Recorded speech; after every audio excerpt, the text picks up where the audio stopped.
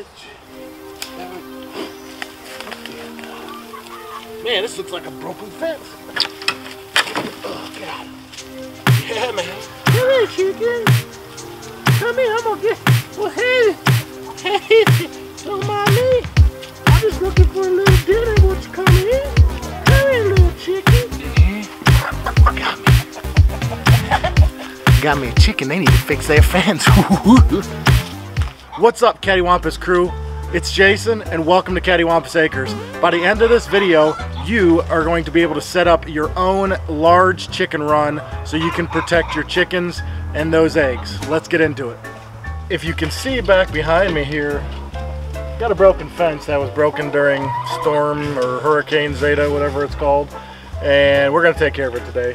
Basically what happened is the post rotted off right at ground level, probably from water. We need to get over here and fix it, and what we're gonna do is we're gonna switch to T-posts instead of wooden posts, and we're gonna use welded wire fence. We got 100 feet of 6-foot tall welded wire fence, and I got 7-foot tall T-posts. So we're gonna switch to those because those won't ever rot. If you have any T-posts, you know that they go good forever. Who is this? This is one of our dark Brahmas here. We're new to Brahmas. If you don't know much about Brahmas, they are a breed that have feathered feet, and they're a very large breed as well. Probably what we're gonna do is, instead of tearing the fence down, then building a new one, we're probably gonna build the new one maybe about a foot away, and from that point we will pull the old one down because we gotta let these chickens get in because some of them are out as well. So, sound like a plan? Yeah. All right, well, let's go ahead and get into it. So here's what we'll be using today. We have a T-post puller. If you have not ever used one of these are very nice. We have some T-posts back there that are old, and they're short ones. So we're gonna probably have to pull some of those, so definitely need one of those. We got a T-post driver, which we use quite a bit. And I use these. These are like little miniature bolt cutters. They work really, really good for the welded wire fencing, so I really like that. Got about a dozen 7-foot T-posts, so that's what we'll be using. If you can see this row of T-posts, that's actually where I'm going to set the new T-posts. I'm not doing anything fancy. I'm not setting lines and stuff, and the nice thing about the welded wire fence opposed to woven wire is that I don't have to stretch it. Stretching fence stinks, and I don't want to do that today, so this was the most economical way that I could think to do this. Okay, this is how these work. Lock up under one of these, and this has been in here for a long time, and our goal is to just eeks. And if you're having an issue, you get that closer. Pull. Yeah.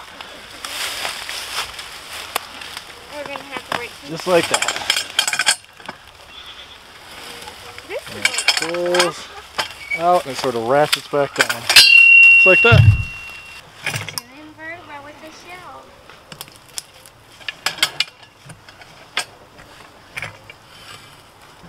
Now it's time to start setting the new posts. I do want to take a second to say thank you to our Cattywampus crew and all of our subscribers. We really appreciate your support. If you're not already a subscriber, we hope that you would consider hitting that subscribe button down below, and it's not important at all unless you hit that bell notification so you can keep up to date with everything we're doing here on the farm. And if you like this video, please give us a thumbs up. Also, please remember to share these videos on all of your social media platforms. Cattywampus Acres is on Instagram. We are now on Facebook. We are also on Parler. So please check us out on those other social media sites. Add us, follow us, whatever the case may be. Let's get back into it. Alrighty. Drive the first one.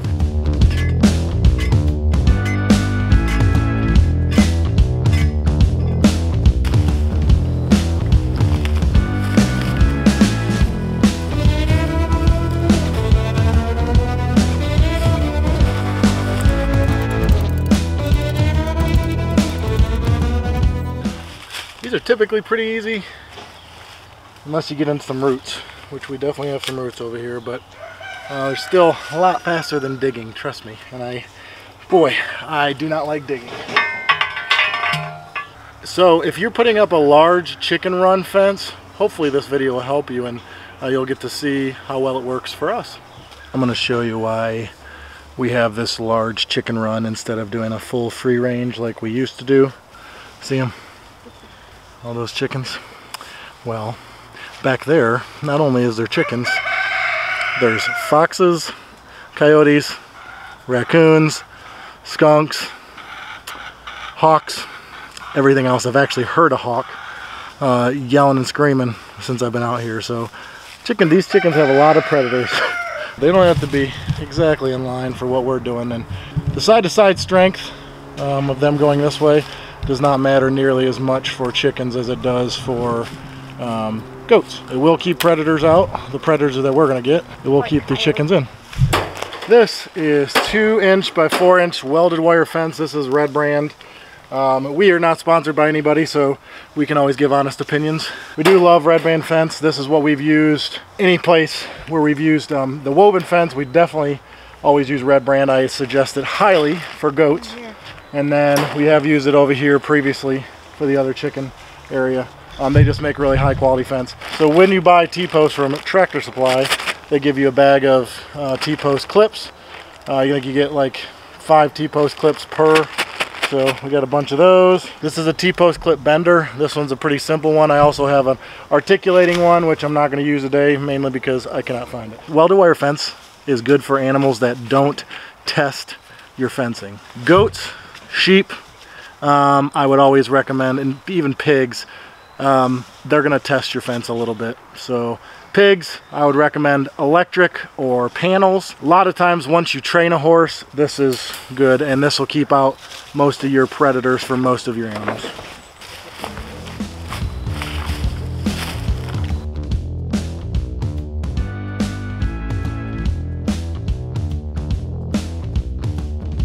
For those of you who don't know, I have a love-hate relationship with these little staples. We always need them because they are inexpensive. These little galvanized staples, but round staple, rounded head of hammer, they don't work that great.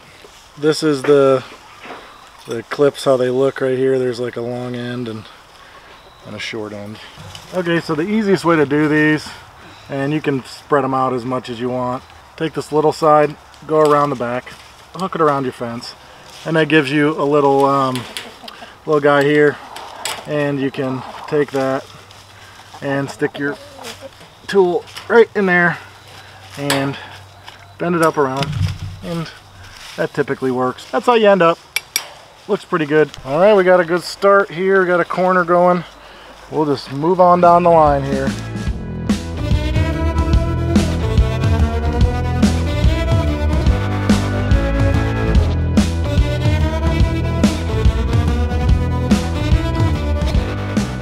This is what we're trying to accomplish right here. If this is your first time using T-post, we can show you how to use the clips the way we do it. I'm sure there's a million ways to use them, but this is how we do it. Hook around the back, take the short end, hook around there, which leaves you this right here. We take this end of this, put it through there, and bend it up and around. I go super tight so it sort of draws the fence in. And I take the little holes, get up as far as I can on it, and bend it around like that. And you can see, nice and tight. So that's what we end up with.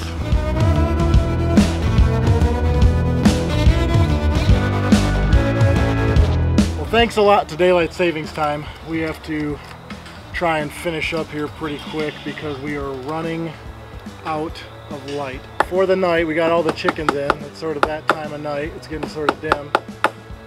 What I'm going to do is I'm going to terminate this fence at this post, because then the chickens really can't get out. There's one walking up and down this little 1-foot row, but I think she will go back in.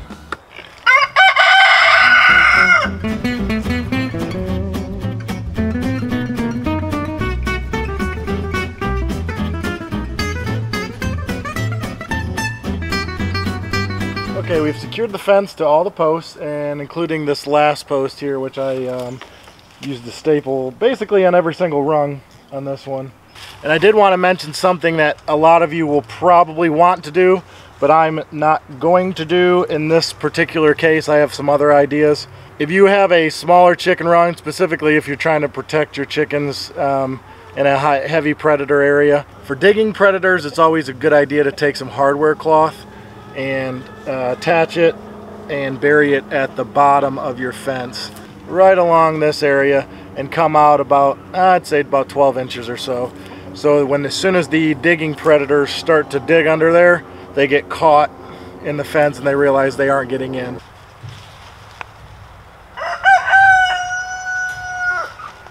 So if you look behind me here, you can see I've bent over the top of the fence.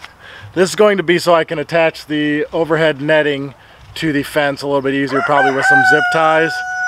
It also adds a little bit of rigidity to the fence as well. I'm going to put a link to this netting that we use up on top here. And one issue you can see we have is collecting leaves and debris on top.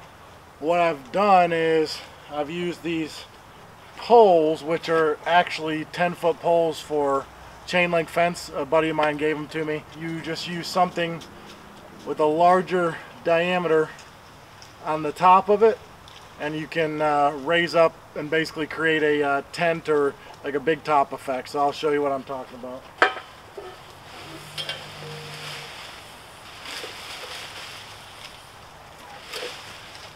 And I try and get it sort of level. Best I can do, I guess. But it doesn't need to, it's chickens after all. It doesn't need to be perfectly level, but I'll sort of set myself up here and then just push it into the ground like that. And now we have a tent effect. We need to take down this wooden fence, and I think I have the right tool in mind for taking down this fence. Well, I quickly need to take down this old fence. I don't always cut up random things with a chainsaw, but when I do, I use the Echo Timberwolf. I'm not sponsored, but boy convenient.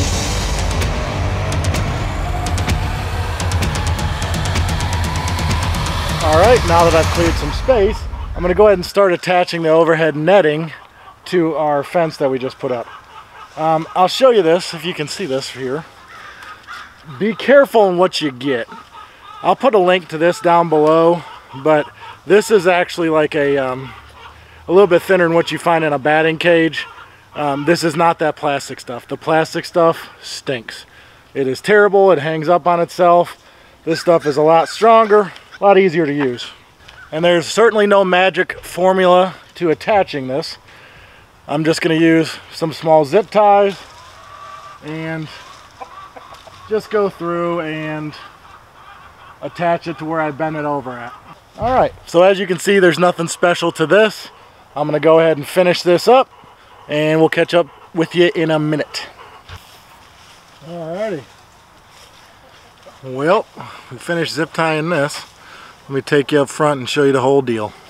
We've completed our remake, remodel, reboot, whatever you want to call it, of our chicken fence, which is updated our chicken run out here, and this is what we use, this large area to keep our chickens safe from mainly aerial predators, but all kinds of predators. We have a lot of aerial predators here in Georgia. So just to recap, we have welded wire fence along the sides held up by T-posts. Some are wooden posts, but the wooden posts tend to not last very long.